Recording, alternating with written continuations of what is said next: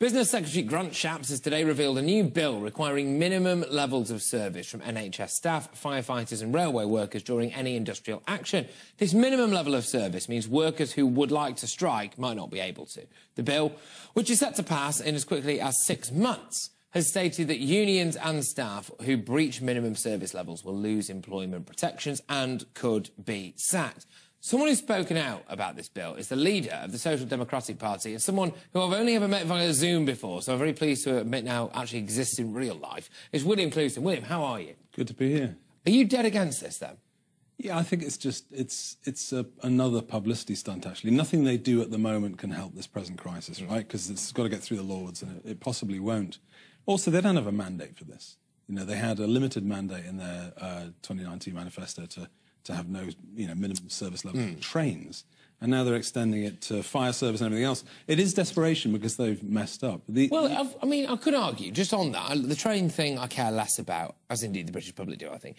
But when it comes to firefighters, I, thankfully, touch wood, have never had to call the fire department. But if I was about to burn to death, I think I would be of the mind that that lot shouldn't be allowed to be on strike that day.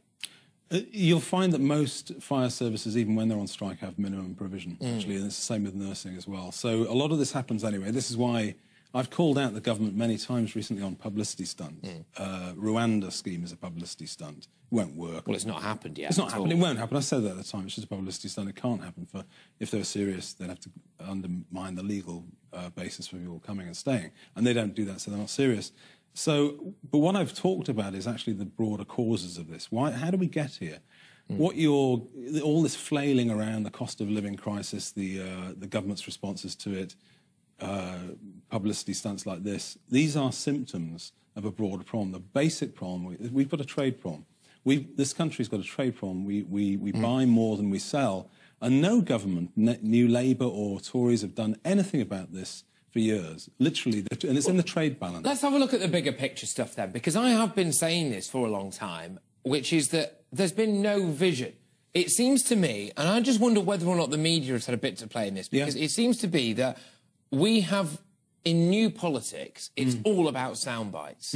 It's all about 20 seconds, make your point, your slogan, together, stronger, or whatever, all that rubbish, right? And actually, I think that undermines ideology and having a clear, coherent vision. Well, very few people in the Tory party have any ideology, actually, now. And actually, I would argue that the few that do have the wrong one, which is sort of basic unilateral free trade. They're sort of free trade maniacs. And there are people like Liz Truss that go off and do Japan trade deal. That trade deal is modelled to widen our bilateral trade deficit with Japan. And I'm just going to call it out now. It's going to make us poorer. It will make us poorer in the long run. You can only pay for imports in one of three ways. You can export something, you can sell something you've already made, or you can issue debt. And this successive governments, I think I would call out the Labour Party and the Tories are specialists in failure.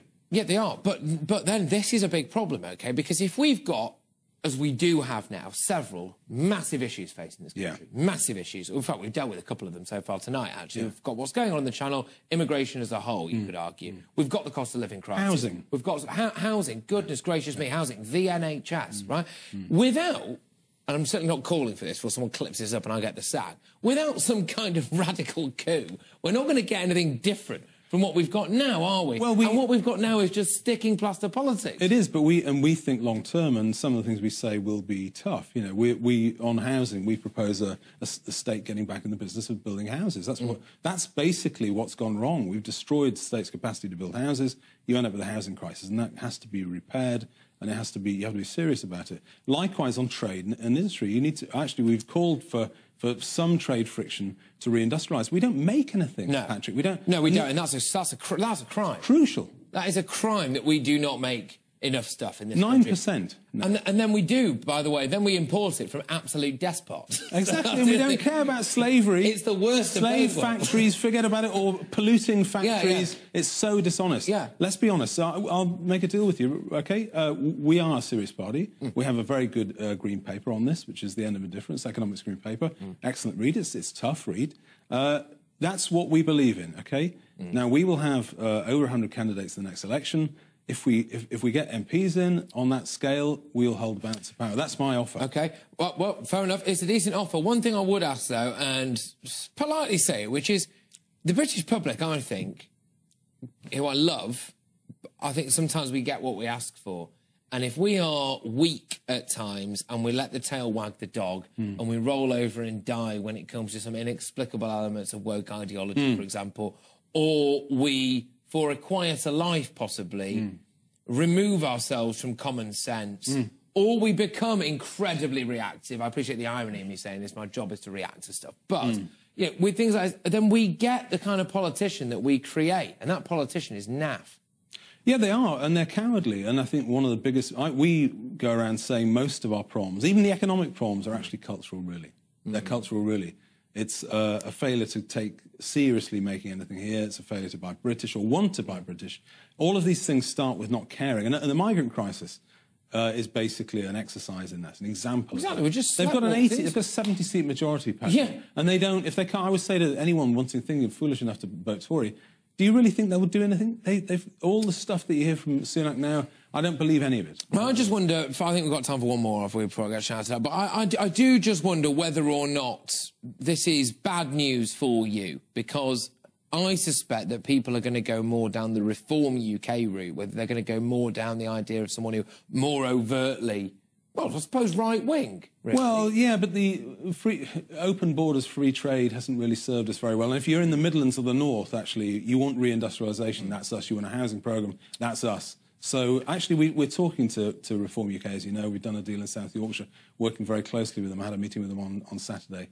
So that's interesting. Yeah. Any more on that? Well, we've done an electoral deal. It's a limited deal. We've got no stand dealers in 6 seats each. And in South Yorkshire, we have joint description. So we're fighting that together. It's quite exciting. That's fascinating, actually. Yeah. A fertile ground. Yeah, we'll do well. We'll do well. Watch this space. What would be the aim? We want to win seats there. We will win seats.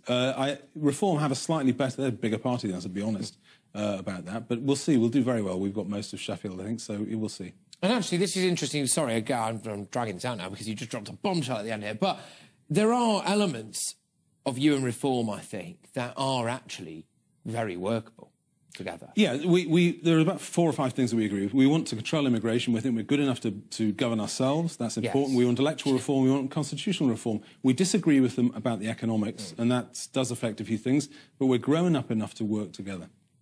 Well, watch this space. Thank you very much. I've enjoyed that. Pleasure. We didn't talk much about the strikes, but we didn't have to. We did more.